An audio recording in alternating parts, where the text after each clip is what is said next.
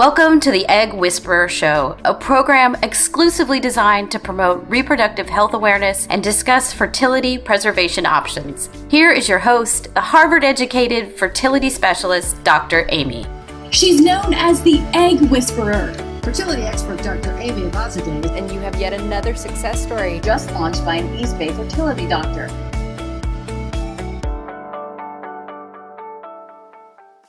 Welcome to the Egg Whisperer Show. I have one of the most respected surgeons in the entire world who specializes in endometriosis on today's show. Welcome, Dr. Camran Nezhat. Hi, Dr. Nezhat.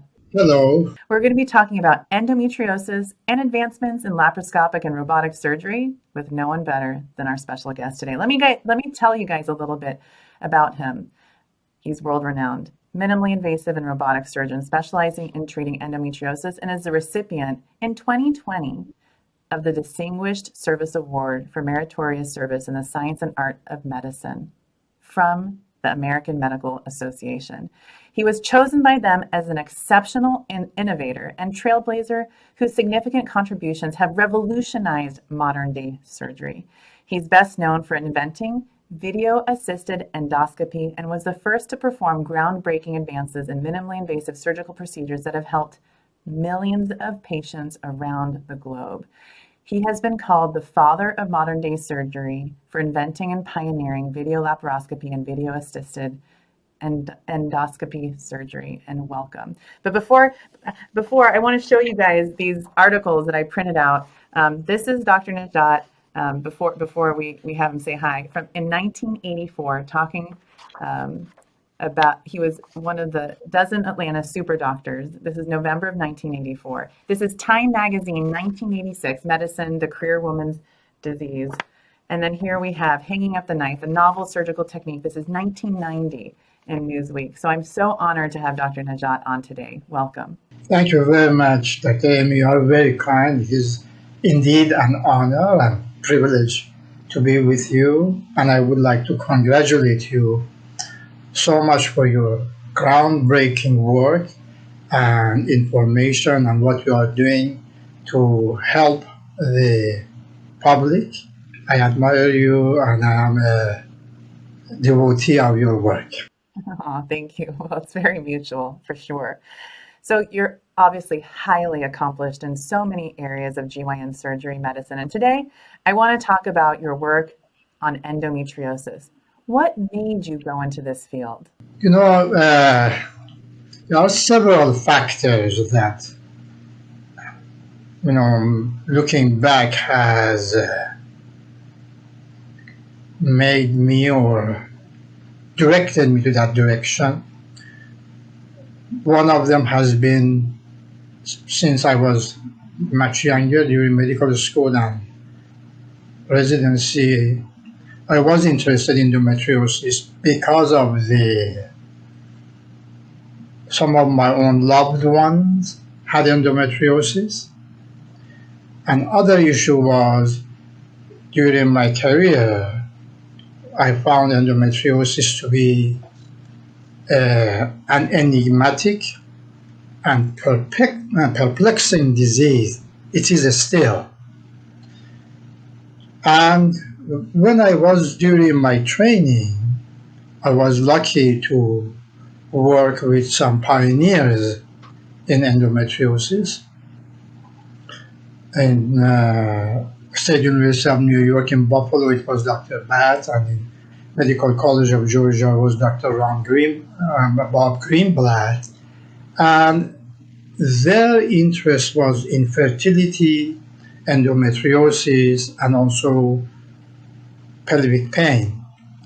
So from the very beginning, I was witnessing the struggles of young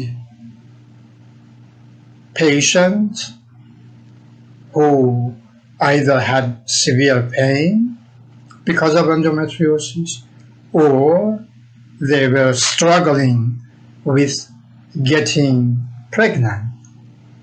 And my teacher, my professor, they were talking about how confusing, how enigmatic this condition is. For example, very small amount of endometriosis would cause so much pain that the poor patient had to stay home for 3-4 days, not go to work, not go to school. Small amount of disease could create so much problem. That's one problem. The other one, you could see patients that had more severe endometriosis and they had no pain at all. And the same way, there were couples that they would come and they had no symptoms at all, no pain, no problem. They were a couple, they were trying to get pregnant. All of their tests were normal. She was fine, he was fine, and then they wouldn't get pregnant. Then we would do at that time, we would do a diagnostic laparoscopy. It was without a video. And there was a small amount of endometriosis around the ovaries or around the abdomen. And that was the reason for infertility of the patient. Then we would make a large incision from hip bone to hip bone, even for a small amount of disease, to go ahead and we just treat that small amount of endometriosis. So that issue made me my focus on endometriosis. That is why I focus on endometriosis, because of the problem that I encountered those patients they were facing. I saw, as I mentioned, they were making hip bone to hip bone or from up and down incision for a small amount of disease. And it is, books are written about it. Actually, my professor had a book about it, how to do microsurgery even for a small amount of disease.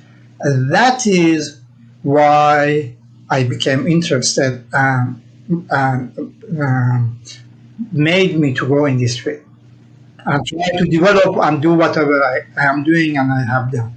And can you explain endometriosis to our audience? Like, what is it? How is it diagnosed? And how does it really impact the body? Endometriosis is a whole body disease. It could affect every organ of the body. It is not a disease of only reproductive organs. It is not confined to the uterus, tubes, or ovaries. No. It could be practically in every organ of the body. And it is a tissue that, thank goodness, is benign. It looks, the tissue under the microscope, it looks like the tissue that it is inside of the lining of the uterus, but it could grow on the brain, it could grow on the lungs, in the lungs, it could grow on the diaphragm, stomach, on the bowel, bladder, ureter, you name it, on the skin, on the appendix. It is a whole body disease and should be taught as such and should be taught in the medical schools that way, and so on and so forth. Yeah. And then historically, I mean, you mentioned the hip-to-hip surgery. Are there other historical treatments that you can tell us about? Yes. Thank you for asking me that question. You know, endometriosis is an ancient disease. And endometriosis has been and is going to continue to be, unless we do something about it, for thousands of years. It is this condition, unfortunately, has affected millions and millions of women, and because it is so common, it has become part of the culture that we think it is normal. It has become a it has been accepted that it is a normal situation of the body. If endometriosis indeed was a man's disease, a problem for the men, I bet you by now we have at least better understanding of what it is, and at least we have made far more progress, because, as I said, it has been present as long as human being women have existed. These patients have undergone all kind of cruel treatments that they have paid for it. For example, women have been subject, at one time they thought that they have been possessed by demons, so they used to throw away these patients from the top of a bridge in cold water to make sure the possession disappears. Or they thought for a long time that these patients, they have an angry uterus, and the problem is the uterus is traveling all over the body and creates the problem. So they used to hang the patient upside down on a ladder and shake the patient that the uterus goes back. They used to use all kind of insects for the treatment, all kind of man-made herbs, and to put it on the skin, put it in the all the organs of the body to treat these affected patients with all kind of medication. So, and unfortunately, things for a while even got worse. At least years ago, they would accept it that this is a disease that affects the organs. They didn't know what it was. And as time went on, because often endometriosis lesions are so small that nobody can feel them, or you cannot have an MRI or a CT or an ultrasound to diagnose them. Thus, unfortunately, these affected patients, they paid for it, and Freud made it worse for them and called them hysteric women, and they called it hysteria. So in this area, then I started treating the patient with antidepressants. In another area, they thought, oh, the only reason is that the patient has pain is because the uterus wants to be pregnant, and she has to get married, and she has to have sex. That is the reason. So there has been, and we published a paper about it, endometriosis, ancient disease, ancient treatment.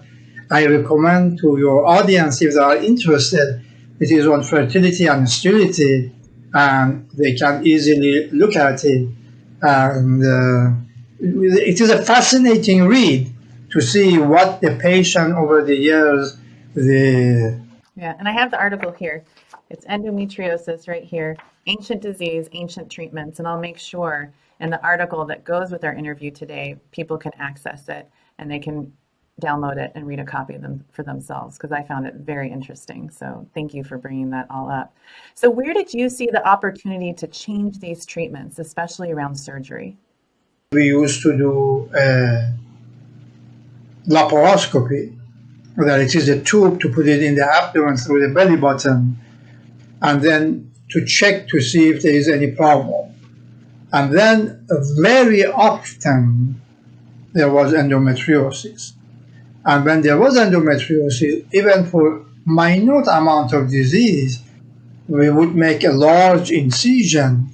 It would take half an hour to make the incision to get in the abdomen, and half an hour to close the abdomen. To do probably take sometimes really about 5 to 6 minutes to treat that endometriosis. So I thought to myself, my God, we are doing so much more harm. Why just don't we treat that little disease with the laparoscope without cutting the patient? And that is when it led me to invent and pioneer video assisted endoscopic surgery, because at that time, everybody, when we wanted to look in the abdomen, we had to look through one eye. It was very, very uncomfortable. We couldn't do much. And it was only a one-man band. Then that led me to invent video-assisted endoscopy that revolutionized modern-day surgery. And fundamentally what we did, we just made the surgery from a one-man band to an orchestra. As the technology got better, the video endoscopes, the magnifications are so much better, the lights are so much better, so we can see minute amount of endometriosis, even much, much better than we couldn't see it before. And we started treating the affected patient by this method that obviously changed the world for the patient with endometriosis. Yeah, and what are the benefits from laparoscopic surgery? The benefits of minimally invasive surgery for laparoscopic surgery, comparing to the old techniques, is that we make tiny incision comparing to the very large incision, and by these small incisions we make, patient recovers much, much faster. Usually in the old days, when I was in training, we used to keep these patients in the hospital sometimes from 4 to sometimes 7 days, depending what they had. And they had a lot of pain. They had to take about 6 to 8 weeks to recover. Now, the same procedures that I do now, the majority of my patients are going home within the first 2 hours, and they start walking the same day. You know, you and I have been working together for a long time, and you have seen we have common patients, that some of the most difficult patients, all of them, they go home within a couple of hours. The recovery of these patients are much faster. Another significant benefit of this technology is because we are able to look with a magnification of the camera, and we magnify all the tissue, the amount of endometriosis that we diagnose is much, much more, and we are able to treat the disease much more thoroughly. And the more thorough we are for the treatment, obviously the results are much better. And another benefit is because we don't make those large incisions. One of the problem with surgery when you make large incision, even smaller incision, is adhesion formation, scar tissue formation. A scar tissue is a part of natural healing of the body. So by making smaller incision, body has less to heal, thus there would be less adhesion formation. And also, because we do not open up the abdomen by large incision, the tissue doesn't become dry. The dryness of the tissue by large incision causes more adhesion formation, more scar tissue formation.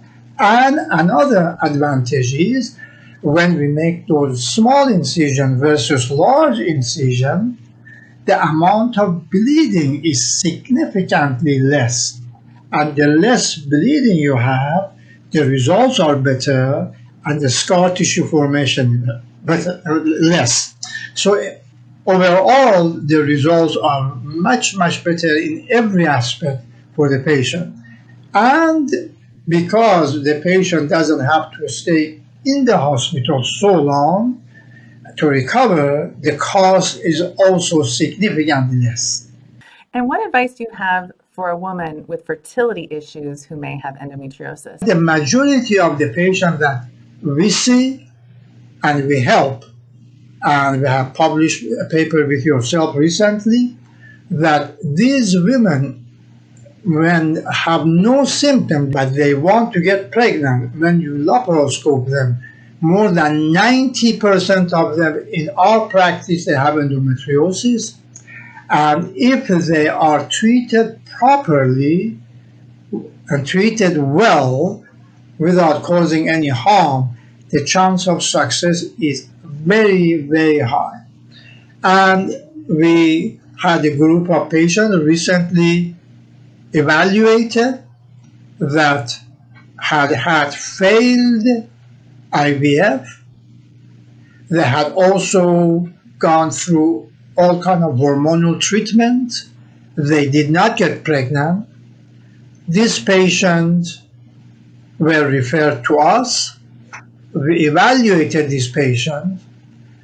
When we evaluated them, in excess of 92 to 3%, they had endometriosis. And then when we treated them, if they were younger, a good portion of them got pregnant on their own.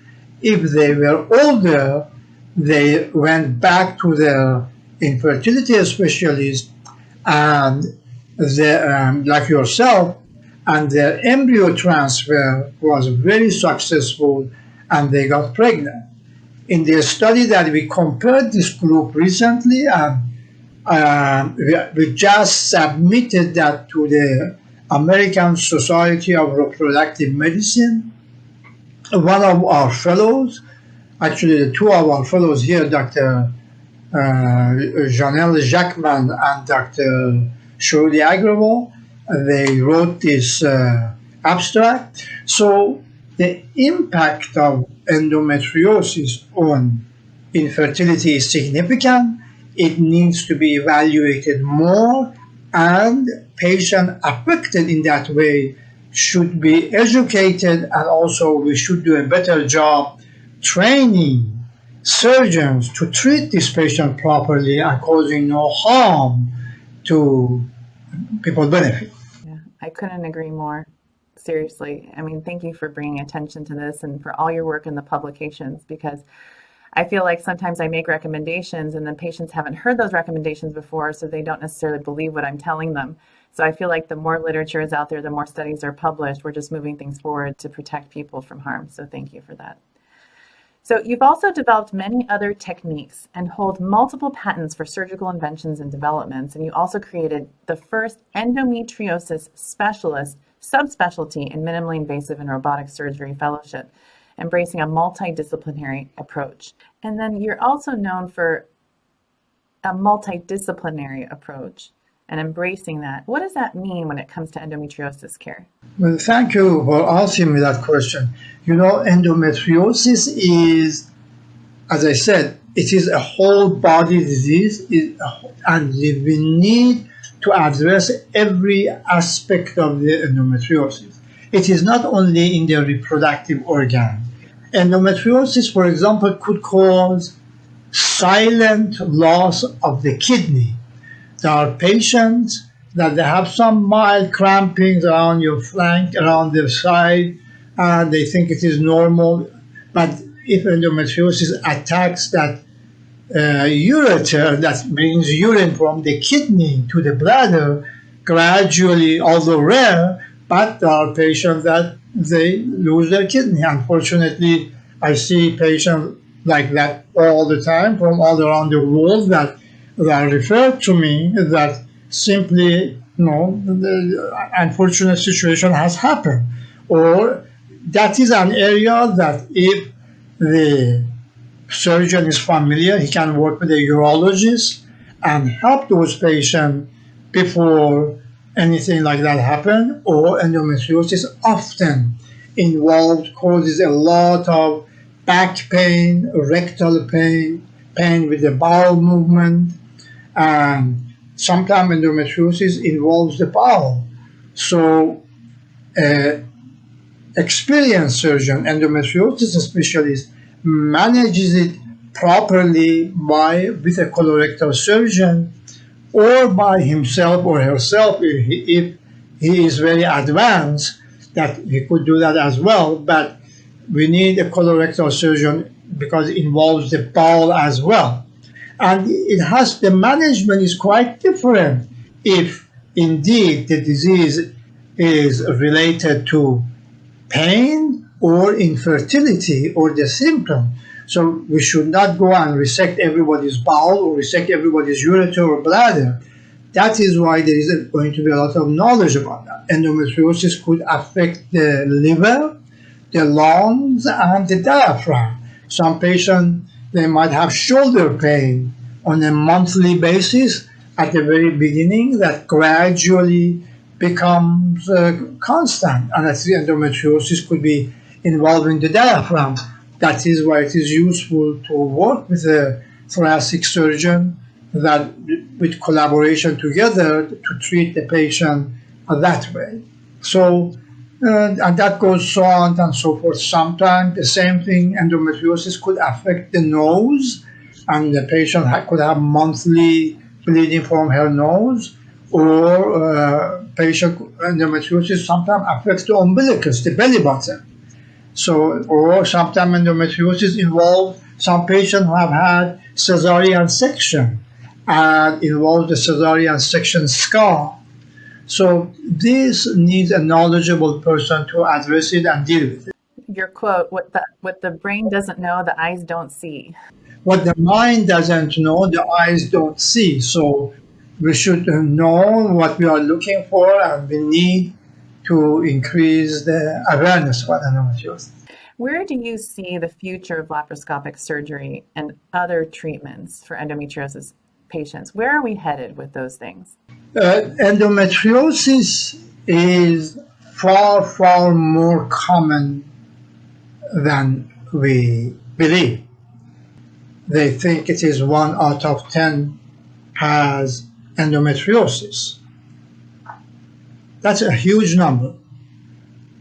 My research, which we have published it, speaks differently. We believe that endometriosis is much more than 1 in 10. I think 1 in 10 is an underestimation. My data shows more, significantly more than what we think. So what can we do for all of these people? Can we do surgery on everybody? That's a huge number of surgery. Because by surgery at the present time, if the surgeon is very experienced and knows how he does it, he could really go and remove and excise, take the disease out very carefully without causing any damage to other organs. But can we operate on several 100 million women around the world? So we have to find some methods to diagnose this endometriosis better, methods to prevent it, and methods to treat it much better. And that is why it has been my passion, and for that purpose, that is why we started a grassroots organization called Worldwide Endometriosis March, or Endomarch in summary, and also dedicated a day at the last Saturday of every March called Worldwide Endometriosis Day. And the reason that we decided to start that is because we have published so much articles about endometriosis. And prior to us, many people have published about endometriosis. But when somebody like me, who has a lot of interest in endometriosis, goes on and life goes on, like other pioneers who have passed away, then the interest goes down. I didn't want that to happen. And that is why we started that. And more than 60 countries around the world have joined. And I am very pleased to see more and more interest internationally on endometriosis. Governments are getting involved. They are putting more money. In different countries, they have been started teaching about endometriosis, that, as I said, if this was a man's disease, we had something more, we knew more about it. And hopefully now we do some actions about it. We do find something that endometriosis, it is not a cancer, but behaves like a cancer. A lot of time behaves like a cancer. And the effects could be devastating on a young girl, young patient, young genetically female patient, and in a young couple or a young group that they want to have a child. So the effects could be devastating. We need to do something about it. And I'm happy that Worldwide Endomarch ignited that worldwide attention, that we see more publicity about endometriosis and more writings about endometriosis, that hopefully we can move the pendulum forward. And how can physicians, not just in the United States, but around the world, get involved in Endomarch? Worldwide Endomarch is, as I mentioned, is a grassroots. It is for physicians, patients to raise awareness, and it is open to everybody through the Instagram, Facebook, Twitter. All of them are welcome. They can easily register and email Worldwide Endomarch. Easily they can go on www.endomarch or Worldwide Endomarch or Endometriosis March. Very easily they could email us or email Endomarch. It has the biggest staff around the world, and they would connect you wherever you are in the world.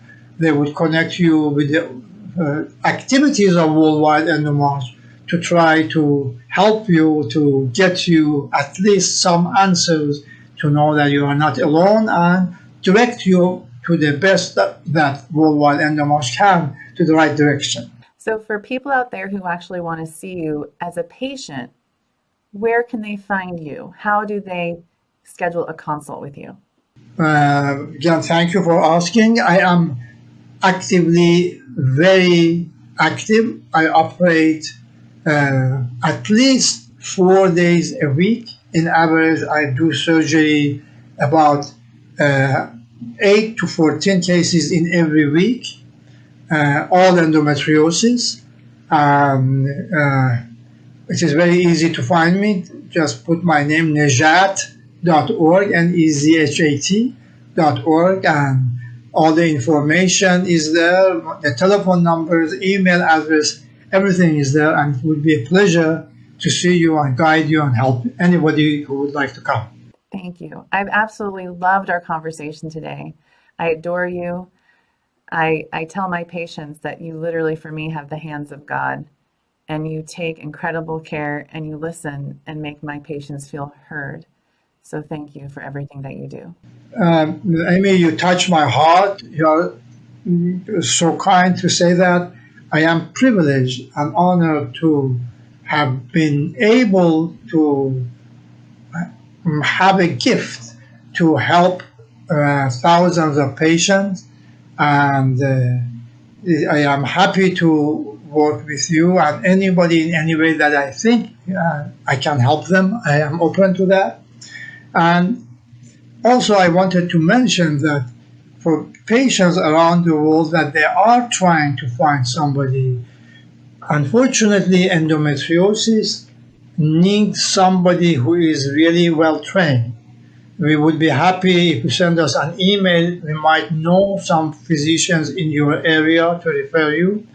We have started, I am training surgeons as endometriosis subspecialists. The fellows who come to us every year, 2 to 3 of them, they come from the best institution trained in this country, and they spend time with us and with the Society of Laparoscopic and Robotic Surgery. Society of Laparoscopic and Robotic Surgery was the first society who started a fellowship on exclusively for endometriosis, and we have been training some fellows every year about endometriosis, that they go across the country, and some of them are into some of the best institutions that are teaching endometriosis again. So that is one area that we can help. Thank you again for joining us today. We love you. Thank you so much. It is really a pleasure to be with you, and thank you very much. Welcome to the Egg Whisperer Show, a program exclusively designed to promote reproductive health awareness and discuss fertility preservation options. Here is your host, the Harvard-educated fertility specialist, Dr. Amy. She's known as the Egg Whisperer. Fertility expert Dr. Amy Bazadeh. And you have yet another success story Just launched by an East Bay fertility doctor.